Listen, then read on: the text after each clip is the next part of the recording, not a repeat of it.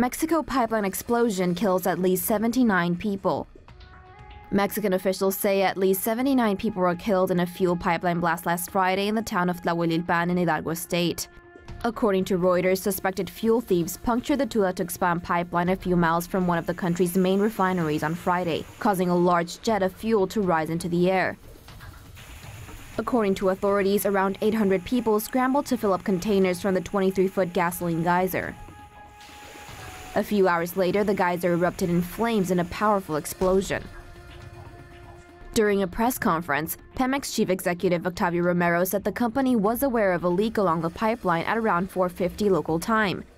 According to BBC, locals said President Andrés Manuel López Obrador's new policy to crack down on fuel theft has created shortages.